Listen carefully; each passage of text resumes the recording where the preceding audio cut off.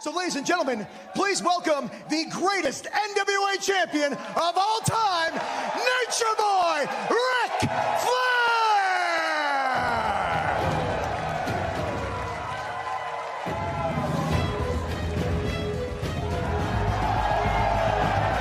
When I think of the history and the legacy here in the NWA, the first person that comes to mind is the Nature Boy himself, Ric Flair. I'm so excited to see him here tonight.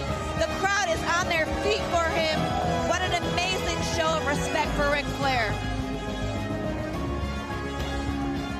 Everyone is on their feet in this sold-out crowd, paying their respects to the greatest of all time, Ric Flair. And I think sometimes that greatest of all time, that GOAT, is overused. This is not the case. This is the greatest of all time. The woos throughout this building are deafening right now. You guys are right next to me. I can hardly hear you. I can't hear you guys either. Flair looks great tonight. Look at him.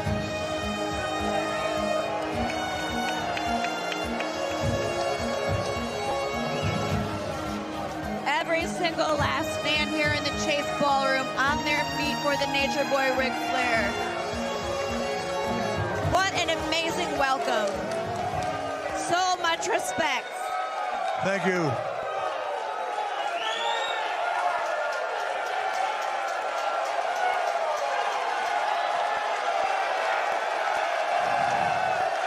Wow. Oh, Ric Flair's getting emotional. No. Thank you.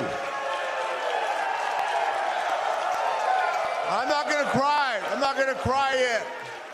I'll cry at the end. I want to tell you what I did yesterday. Yesterday, I signed autographs with Pete Rose. I started to have a couple of drinks with Dennis Rodman. I called Charles Barkley. Some girl told me I couldn't call Darius Rucker, so I called Darius. I talked to Lawrence Taylor, too. Do you know why? Because I was the NWA champion. And they all grew up. That's why the NWA, no matter what anybody says, thinks, or wants to try and prove to somebody, will never be gone because of people like you. And as long as I'm alive, I won't let you forget it.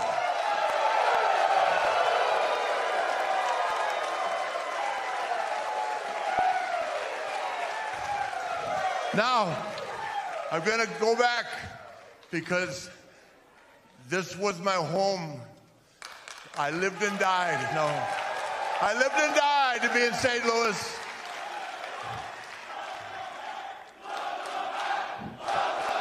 Now, let me entertain you. I got to give you a story here. You've all heard it.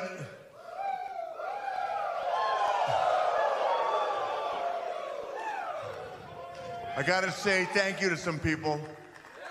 And I asked Mr. Corrigan, I said, can I have a minute to speak? He said, you're Ric Flair, you can do what you want. I haven't heard that in a long time. So let me do this. I want to thank my beautiful wife, Wendy. For every time I fell down, she picked me up. Just like Triple H picked me up, just like Shawn picked me up, just like Taker picked me up, just like Austin picked me up, just like everybody. Vince McMahon, I love you. Thank you. That's why I'm here.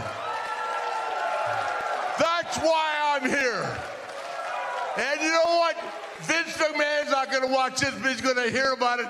He's going to say Ric Flair's back where he belongs, with anybody he wants to be with on a given night. That I have deserved that right. And Hunter, thank you for every time you told me that I was Ric Flair to go out and be the best I could be. Because I let myself down night after night. He would not give up.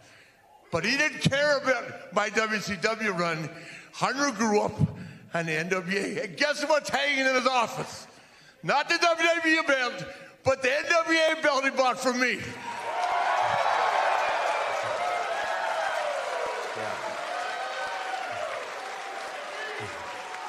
And Shawn Michaels, who carried me at the age of 59 through WrestleMania. Thank you again. Taker, who carried me at WrestleMania. Thank you. Steve Austin, who every time I'm with, asked me to tell him an NWA story. One like this. What was Harley really like?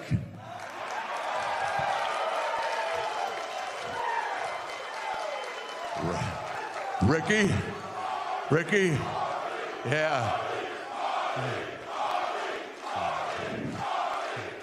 Ricky, I'm gonna give you a Harley race.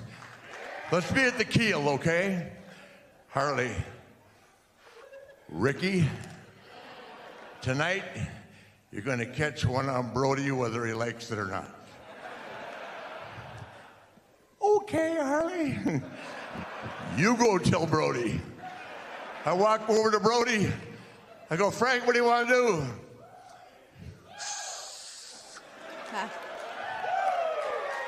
I'll get with you later on. Harley, what did Brody say? He said he'd get with me later on. Leave him alone. We got to go an hour tonight, man, and we did. But the list of people, I mean, I want you to think about this. In this very hotel, I wrestled Dick the Bruiser, Harley Race, Terry Funk, Dory Funk, Jack Briscoe, Ted DiBiase, Baron Von Raschke, Blackjack Lanza. Name it, I wrestled them here. And if you start with every big star from Hulk to Stone Cold to Hunter to Shawn, take it, run down the list. You know what they grew up on? The NWA. And that's why they respect the brand and they respect me. Because they know that I went to work. They know that on Friday I wrestled an hour in Columbus, Ohio. Caught the first plane to make Atlanta TV. Did 2 shows in Atlanta. Caught a jet to wrestle somewhere else for an hour. To get on a plane to fly in here to make St. Louis TV. Only to catch another plane, to wrestle another hour, and to get drunk all night long. Hell yeah. That's what being the world champion did. You think that I'm the only world champion that's been divorced? I don't think so. Oh yeah. Hey, Sam Mushnick with a great payoff. Your main event at the Keel, you got $6,000 cash. By the time I got done at the landing, through the St. Louis, over to Delta, I might have had $1,200. And then I got a shoe shine and gave the guy a $200 tip. Then I probably gave a bartender on the way to the gate another $100 tip. You know why? Because I was the NWA World Champion. And everybody knew how hard I worked. You know, here's my world now. And I want you to think about this. I'm bragging because I'm happy. And so is Vince McMahon, so is Tony Khan, Billy Corgan. Wrestling, we need brands. There's a lot of guys that want to wrestle that can't be in WWE. A lot of guys can't wrestle, can't be in AEW. They can come here now. They can be part of this. And you know what's nice about me is I can be here tonight, fly to Chicago, go see Steve McMichael tomorrow and have a drink with Tony Khan Thursday night. And sit in the front row and watch Chris Jericho, who watched me wrestle Bockwinkel for an hour in Winnipeg as the NWA champion. He never forgotten it. And as for you guys, the greatest fans, I want to make it very clear. Well, no. I love you, but I want it very clear.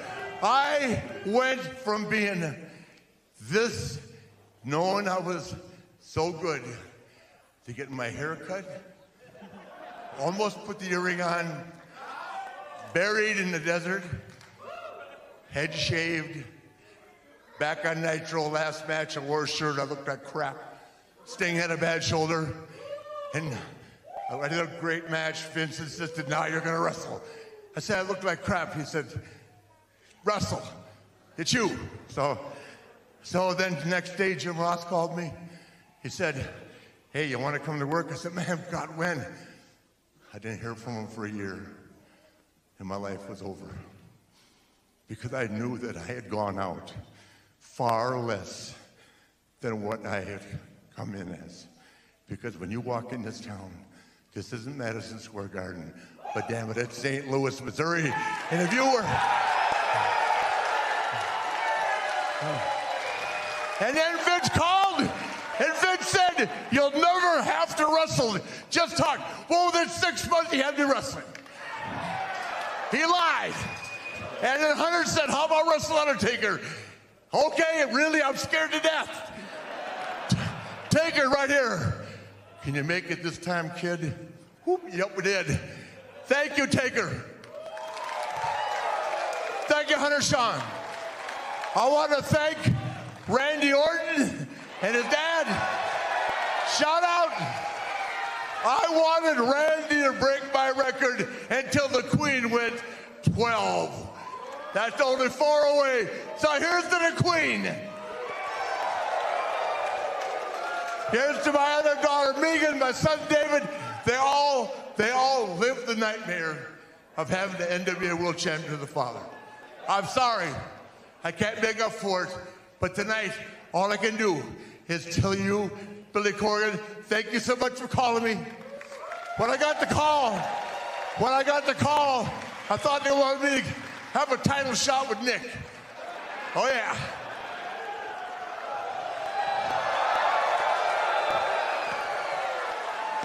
Then they saw me in the ring with Manny, chopping away. Oh, yeah. It's feeling good. Woo!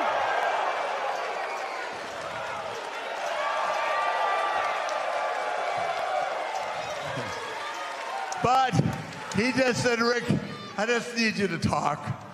I said, okay. I can do that. Hell, I would have done it for nothing. He still paid me. I know I'm running long. Just want to say thank you. Really. No. Thank you. I hope I shout out everybody. Wendy, I know my phone will be blowing up. I love you, baby. Hey, thank you. Thank you. Thank you.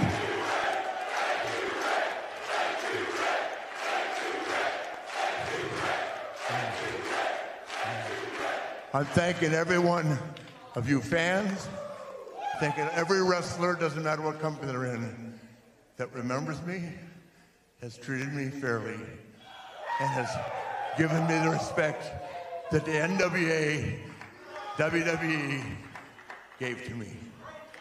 Thank you. God bless you, NWA!